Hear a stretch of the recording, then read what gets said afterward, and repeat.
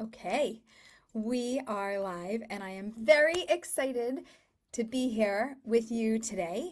This is the Light of the Infinite Festival, an entire online festival that is here to inspire you. And if you don't know anything about it, you should check it out. Light of Infinite Festival. It's incredible. Okay, what are we teaching today? We are talking about the 10 habits of love. Rabbi Michael Stern of blessed memory was our rabbi who married us, beloved and dear friend and teacher and educator, and we value him so much, and he lives with us in our hearts. He taught a class called the 10 Habits of Love, and I was learning with Rabbi, and I'm like, Rabbi, we've got it, like, this is a book, this information is amazing, I love it, I'm so inspired by this information. And he's like, yeah, we're gonna get to it. He said, I've got notes, and he sent me a document. Now, some people write a speech and there's notes, 2-3 pages of notes. I think there's over 35 pages of notes. I'm like, Rabbi, what? What are the 10 habits? He goes, aha, like that's the good question, Aleeza. What are the 10 habits? I said, no, I'm serious. I want to know what the 10 habits are. And he uses stories to talk about the habits. And then he says, well, what do you think are the habits? And he starts to pull things from people. I said, no, Rabbi, you can't advertise a class and call it the 10 habits of love without having the actual habits. I said, okay, I'm going to work with the material. I'm going to pare it down. I'm going to pull some stuff out. I'm going to put it into Aleeza language. And I want to teach the class also. Yes, no problem. But, Aleeza, it's not really exactly 10 habits. I said, okay, but I'm going to give it over as 10 habits. So Rabbi Michael Stern of blessed memory is living with us in our hearts. He is not here today, but this class is entirely dedicated in his memory and in his honor. And here we go. The 10 habits of love. I consider this what I call a revolutionary approach to relationships. Now, what's revolutionary about the 10 habits of love? Like, really, Aleeza? There's lots of things you could do for love. What's so revolutionary? The revolutionary part is in the first 2 habits. Okay? Habit number 1, loving yourself. Okay? In Judaism, we know that there is a quote that says, "V'ahavta l'reacha kamocha," love your neighbor as yourself. Okay? Let's break this down. Love your neighbor. Good. Should you love your neighbor? Do you love your neighbor? Loving your neighbor is a good idea. No. Love your neighbor. Ooh, commandment. You're telling me to do something. This is active. Okay? How shall I love my neighbor? Teach me. As yourself. Now, what does that tell me? That tells me that before I can even love my neighbor, I have to love myself. I have to know how to love myself. I have to come to love myself. Loving myself is actually habit number 1. Self-love. If it starts with me, if I know how to do it for me, then I probably could also figure out how I can do this for you. That is really important, and that is really key. Love your neighbor as yourself. So let's talk about self-love here, okay? Love is an obligation. You're obliged to do this. This is what you need to do in life to be successful. How do we love ourselves? What do we actually do to have a loving relationship with ourselves? The root of the word love in Hebrew, ahava, hav is the root, and the root of that means give. Loving starts by giving.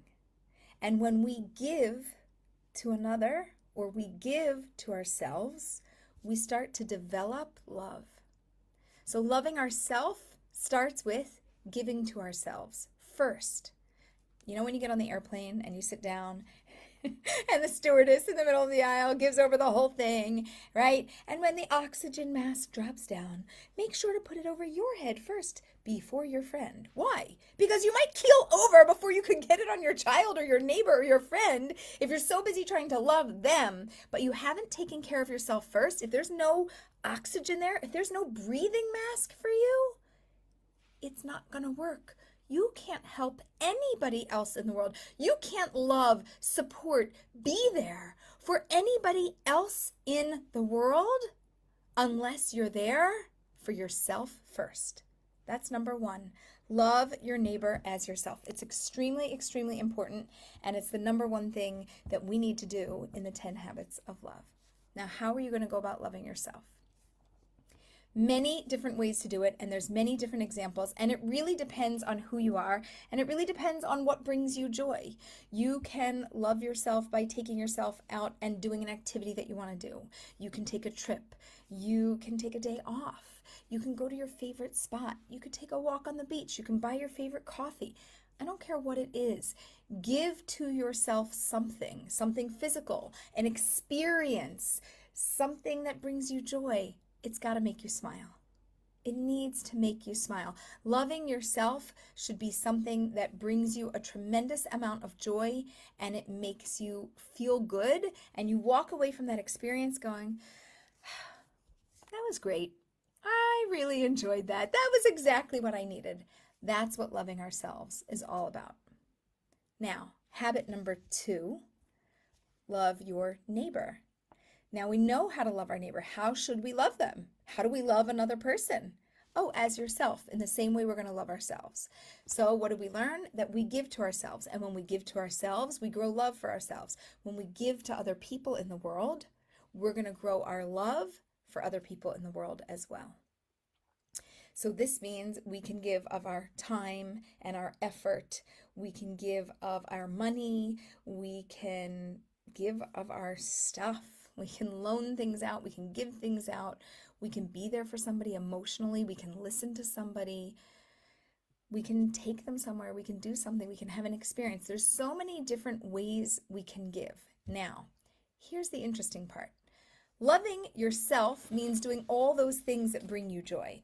Loving your neighbor means doing all those things that bring them joy. Okay? So, we are not talking about doing things that bring you joy with your neighbor, so to speak. Whether it's your neighbor, your friend, somebody in your family, we're using that as the generic term neighbor, okay? This other, the other person. So we need to love them in the way that they need to be loved. Now, have you ever heard of Gary Chapman's book, The 5 Love Languages? Fantastic book, and it goes through 5 different ways that we receive and or give love to people. Often the same way we want to give is the same way we want to receive love. So for example, one of the areas is gift giving. Some people love gifts. It makes them so happy. I'm not a gift person. I'll receive a gift. Of course, I'll be happy. I'll say thank you. It's not my love language. Words of affirmation, saying something that's encouraging, positive, uplifting to me, that's a 10. That is just the highest form of love and affection that you can give to me. But my friend, I have a very beloved friend, she is a gift person. She gives gifts. She loves to receive gifts. It brings her a tremendous amount of joy. She's always very happy, and it's totally her love language. So when I want to love her or express love to her, I need to give a gift. That's a way that she receives it very, very well. For other people, it might be quality time. For some people, it might be physical touch. They might need you to, pat them on the shoulder, give them a hug, or be there for them in a moment. It doesn't matter what it is, but loving somebody else means you have to love them, but in the way that they need to be loved. That's what's really important about it. We have to tap into what works for them, what drives them, what is going to bring them a tremendous amount of joy and help them to feel really loved by you. Okay, hang on one second. We're going to take a breather here as we get to the next one. Okay. The next habit is focusing on points of connection. Okay. I love this, okay? You're noticing a theme here with the language, the habit of loving, right? It's not I love you. Love is a statement. Loving is an action. Habits need to be actions. They need to be moving, okay? So focusing on points of connection. This is a habit of love. Okay, I'm going to show you a little thing that I put together here. It's very nothing. Okay, 2 circles. This is me, and this is you. You is this other person that I'm going to love, okay? When we focus on loving ourselves, right, we're all in this bucket. When we focus on loving somebody else, we're all in this bucket. But when we're focusing on points of connection, it needs to look like this.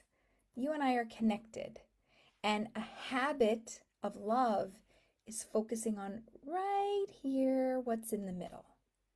A habit of focusing on what's in the middle will help us to focus on where we have a point of connection. Now, if I focus on over here and you're over here and I'm over here, I'm going to be focusing on our differences. When I focus on our differences, I don't feel closer to you. What brings me closer to you or anybody else in the world is right here. It's what we have in common. What we have in common is the key factor to building the connection, to having love that exists between us. Because when I see similarities between us, I feel more connected to you. I feel more love for you. I feel more understanding, more compassion. There's so many things that I feel in that moment because I'm focusing on the things where we connect.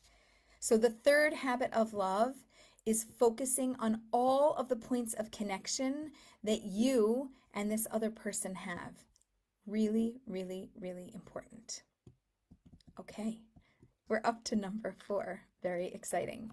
Number 4 is being your person's number one fan. Whoever it is, it can be a romantic relationship, it can be a sibling, it can be a friend, it can be a coworker. When we're talking about 10 habits of love, loving anybody in the world, it doesn't matter who we are talking about.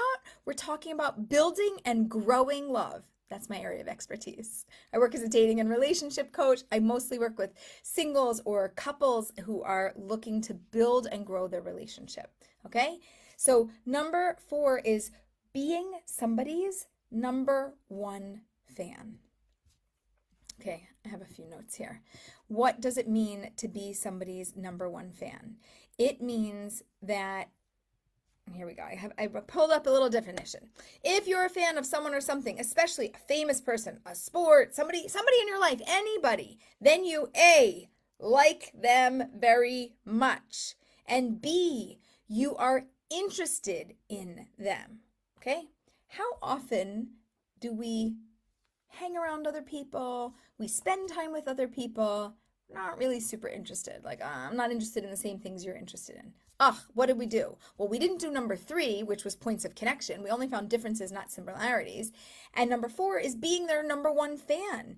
You've got to be interested in them. Imagine a sports team, okay? Super Bowl just happened. I live in Israel now, but I'm from Philadelphia, okay? We were in the Super Bowl. Yay, right? Number one fan. What does a number one fan do? A number one fan cheers them on. A number one fan is excited. A number one fan doesn't care if you lose, because even if you lose, I'm your number one fan. I'm not going anywhere. You are mine and I am yours, and like we are one. It's as if I'm on the team. It's as if I am the team with you because I am your number one fan. I believe in you as much as I believe in me. I am all in. And when you're all in, that is a habit of love. Whoever you are surrounding, whoever you're around, whoever you're trying to connect with, you are going to feel so loved. I mean, really so loved. Cheering somebody on, being by their side, even when they're losing, even when something's not going their way, even when things aren't right. When you are somebody's number one fan, you are going to make them feel like $1 million. And when they feel like $1 million, then they are going to feel like you love them. They're going to feel like you love them. And this is the 10 habits of love, so that's a really good thing. It means we hit our goal. Okay, here we go. Number 5. Seeing virtues. Okay, you're noticing a theme here. I'm going to give you a little review. Loving yourself, loving, ing. Loving others, loving, okay? Being their number one fan, being. Action-oriented. We're making things happen. Seeing virtues, seeing somebody's greatness. What does that mean, seeing somebody's greatness? Okay, being your number one fan just means I love you no matter what, good, bad, other, anything. It doesn't matter. Seeing somebody's greatness means I know what you did wrong. I know where you made mistakes. I know what happened in life. I choose to look at you with eyes of seeing your greatness. I choose to look where you shine. I choose to look where you're happy. I choose to look where you make an effort in this world and you make a difference in this world. And I choose to look at you with eyes of awe, and I see your greatness. Everybody has something good within them. It doesn't matter who you are. It doesn't matter where you're from. It doesn't matter your economic status. It doesn't matter what you do for a living. None of these things really matter. What matters is, what are my eyes able to see? And if you're not able to see clearly, I want you to put on your special seeing glasses, the greatness glasses.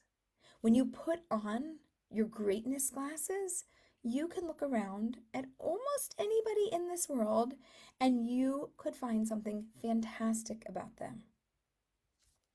Let's give some examples. Let's say you meet somebody and they don't look so nice. Maybe they don't even smell so nice. You don't even want to really be around them, okay? Are we seeing their greatness? We haven't seen anything great yet, not with our eyes. Then they open their mouth and they say something to you. And actually what they said was very kind. It was very warm, very loving. Okay, they didn't look good with my eyes. They didn't smell good. You know what? But my ears heard something good. And when I hear something good, now I just recognize their greatness. These other things exist, but if we focus on the things that we don't feel a connection to, that we don't value, that we don't appreciate about somebody, we will always stay in a place of lacking love for them. But when we see their greatness, when we connect to them, now we feel love for them. We feel love for them. Doesn't matter how they look and it doesn't matter how they smell. It just matters that they were able to say something that touched your heart and that warmed your heart. And that's seeing their greatness. That's seeing their virtues. That's seeing somebody with real vision. And that's part of the habits of love. I'm going to read this. This is a quote from Rabbi Michael Stern that says, "Love is the pleasure you get when focusing on the virtues of others. Effortless love is called infatuation." In biblical Hebrew, there's not even a word for infatuation because it's not real. It's totally fake. If you don't see anything wrong with somebody, you're totally infatuated. You're totally overcome by emotion. We should see things that are wrong with people. None of us are perfect. There's always something wrong. But even though we see it, it's just not what we're choosing to focus on. We're going to choose instead to focus on somebody's greatness. And by focusing on their greatness, we are going to develop love for them. And by continuously focusing on somebody's greatness over and over again, day in, day out, week in, week out, month in, month out, year in, year out, we are going to develop a lot of love for them. And they're going to feel great, and we're going to feel great. Number 6. Number 6 is all about awareness, okay? You have to be in the habit of having your eyes open. You have to be very clear about what you're seeing, and you have to notice, what am I doing that's bothering other people? When you want to love and care for somebody, you probably don't want to bother them so much. It's not going to create very loving feelings if you're constantly creating friction and you're constantly irritating a relationship, right? When you put on a pair of shoes, are you going to buy them if they keep rubbing against your heel? No, because you're going to have a blister. What are you going to do? You're going to find a different pair of shoes. If you're hanging out with a friend and they're constantly causing challenge with you, are you going to choose them as a friend? No, you're probably not going to hang around them very much. So having an awareness is really important. And when we know what we're doing that bugs other people, we have to get into the habit of stopping annoying behaviors. That's right. We are totally stopping annoying behaviors. And when we stop our annoying behaviors, we are going to be able to love somebody even more. It is a form of love by holding back and by not doing what bothers you, because I want to love you, because I want to show you a different side of myself. Okay. Judging favorably. Number 7. Judging favorably is really a difficult thing to do. Let's create a scenario.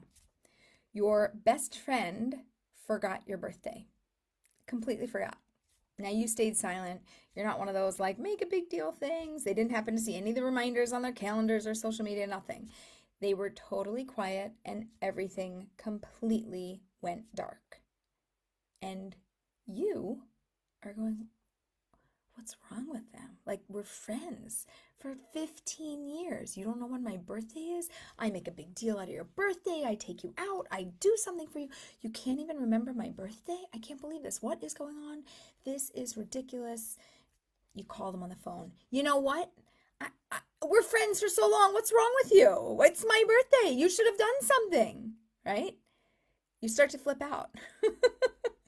Not a very nice thing to do, not a very loving thing to do. What should you have done in that moment?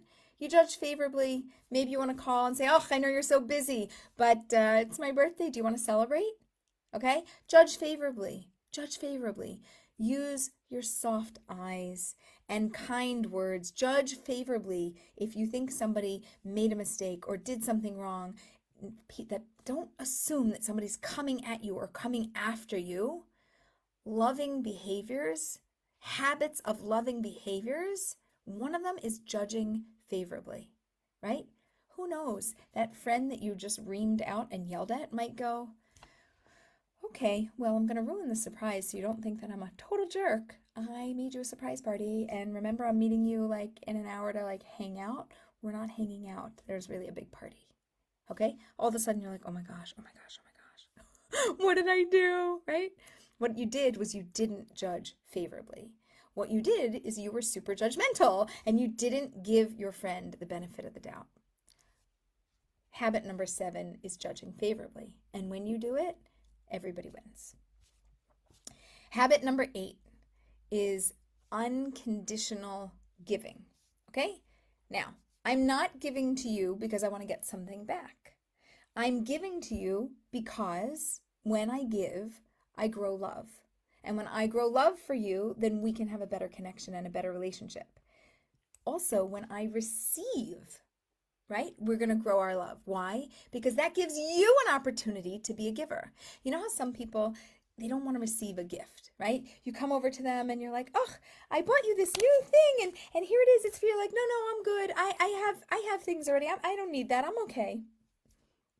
You're okay? You know what you just did? You just ruined the potential for love to grow. There was a moment right there when they handed you something. Had you received it and said thank you, you would have built love because they had an opportunity to give. Now, I'm not saying that we should, always be overjoyed that somebody's giving us something and it's not what we wanted. But I'm saying if you want to grow love, you should receive with joy, no matter what it is. Even if it's not something that you love, you can still receive and say thank you, as opposed to turning someone or something away. Somebody opens the door for you. No, I got it. Let them open the door for you. It's an act of love. It's an act of kindness. It grows and builds your connection. Somebody wants to take you out for a cup of coffee. No, I got it. Let's split it. We'll go half and half. Why? So you should love yourself more and I should love myself more? No, I want to treat you. Let me take you out. Things like this make a really big difference when we are trying to grow love, when we are trying to build, when we are trying to connect with somebody else at a really deep level. And it takes all of this effort. Number 9 is the habit of practicing oneness. Okay, I'm going to tell you about oneness. My husband and I, normally, if we go out for the evening and there's an event, let's say, happening in town, what happens? We drive to the event together. We get it, we arrive, we get out of the car. He goes, he schmoozes with the people he knows. I schmooze with the people that I know. Maybe we sit down at the table together, wherever we are, doing whatever with a whole group of people. Fine, fine. We talk to the people that we each know, right? At the end of the night, we get back in the car, we go home, and we say, how was your evening? Why? Because I have no idea what just happened, because I didn't spend the evening with him. We went together, but we didn't do anything together. Habit number 8 is the habit of practicing oneness. So I made up rules one night. I said, honey, I've got an idea. He's like, okay, what's the game? I said, we are going to go to an event. We are not going to leave each other's side. The whole night, we are going to be in the same conversation circle. Where you go, I go. He said, okay. So we walk in. I have to check my code in. Okay, we go together. We check the code in together. Well, where would you like to go? I don't know. Let's go to where the hors d'oeuvres are. Okay, we go to where the hors d'oeuvres are. Okay, I like the sushi. He likes the meat. He wants the carving station. I want the sushi. He says, you know what? Okay, we're going together, right? Not like, oh, I'll meet you later. Oh, no. Okay, let's go get some sushi. So we go to get sushi. Very nice. He let me go first. Then somebody walks over to us and we start to have a conversation. And I notice he's not super interested in the conversation. It's not really his speed. So I politely excuse us from that conversation. Then we go to the carving station. He gets what he likes. We have another conversation with somebody else. I'm not super interested. We kind of leave that conversation. Then he says, oh, I'll go grab you a drink. And he's like, oh, wait, you'll come with me. We go together from the carving station to get a drink. We grab a drink. We schmooze. We talk. We go into the dinner, the whole event. We're sitting at the table, and instead of having our backs to each other and talking to our friends, we're sitting there side by side talking to each other and including 1 or 2 friends in the conversation. I get up to go to the bathroom. He follows me, and I'm like, no, I got to go to the bathroom. He goes, I'll wait right here, right outside. I was like, oh, very good, very good. And a woman walks into the bathroom, and she goes, you know, your husband is waiting outside of the bathroom for you. I said, I know. We're practicing oneness. We leave the event. We get in the car to go home. And on the way home, I'm thinking, well, I'm thinking to ask, like, how was your evening? The typical question. And I went, oh, I don't really need to ask that. I already know. We spent the evening together. It was so delightful, and every so often we practice and go on dates where we do the habit of oneness instead of doing our own thing as we go around events. That's number 8. No, that's number 9. Hold on. That was number 9. Number 10. Number 10 is the habit of maintaining your relationship, okay? With the effort comes the reward, okay? Don't complain, just maintain. Don't complain, just maintain. This is habit number 10. No complaining about how hard it is to have your relationship work. No complaining about how difficult it is to keep up with everything on a daily basis, to build this loving relationship with this person. Don't complain, just maintain. Maintaining it means repeating all of the 9 steps above that we talked about and doing it over and over again, day in, day out, week in, week out, month in, month out, year in, year out. And when you do those things, you will build a relationship that will sustain, that will last an entire lifetime, whether it's with a partner or a friend or a coworker or with a family member. It doesn't matter who you want to build this amazing, loving, wonderful relationship with. But you can do it through these 10 habits and through these actions. And by habits, I mean actions. You've got to be in action. It's not, I love you. My husband and I, we do say I love you, like it's in passing, but what we really say to each other is, I'm loving you. Now, for all of you grammatical people out there that want to criticize grammar on this statement, it's not correct. And at the same time, it's perfectly correct. I'm loving you means I am doing something to show my love for you, to give my love to you, to build my love with you, for you, because I believe in our relationship, because I love our relationship, because I want to grow our relationship and make it something that can withstand the test of time. I want to wrap up, and I want to say a special thank you to everyone who has watched this. I want to say a special thank you to the infinite, the light of the infinite. I want to say a special gratitude to Rabbi Michael Stern of blessed memory, who allowed me, before he passed, we talked about it. I told him I'm modifying it, I'm editing it, I'm making it Aleeza language, who's allowed me to develop this concept and to share it with all of you. God willing, one day this will be a book, and there will be more meaningful content on the 10 habits of love so that we can grow and build our love to last a lifetime. I hope everybody has a fantastic evening.